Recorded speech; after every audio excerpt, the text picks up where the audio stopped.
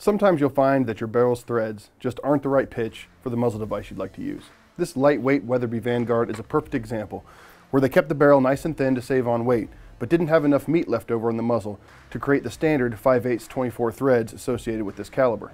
So if you'd like to step the 1/2 by 28 threads on this barrel up to 5/8 24, you're going to need a thread adapter. So we've made one. We took great care manufacturing our thread adapter for use with suppressors in mind.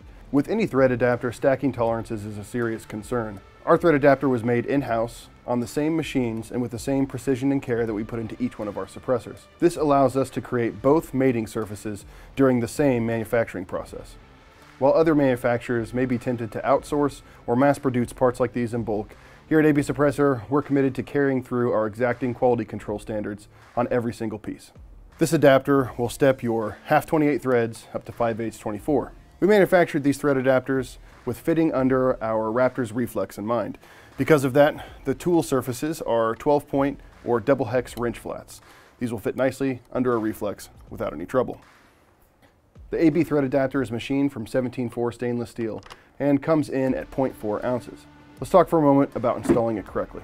Just like you always should before screwing anything onto your muzzle's threads, make sure that all of the threads on both mating surfaces are clean and free from debris.